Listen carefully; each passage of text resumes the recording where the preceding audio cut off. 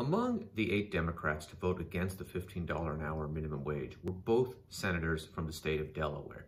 That is significant because Delaware is Joe Biden's home state.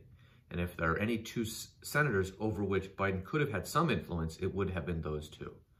This leads me to believe that Biden wanted to do one of 2 things. Either he doesn't want this increase in the minimum wage and he really wanted it to lose by a large margin, or he didn't want Joe Manchin and Kyrsten Sinema, who he felt he would not be able to persuade, out there all alone because he wants them on future votes. I certainly hope it is the latter, because it is essential that the Democrats in the Senate and Joe Biden not move away. In other words, they must stick with this idea of raising the minimum wage.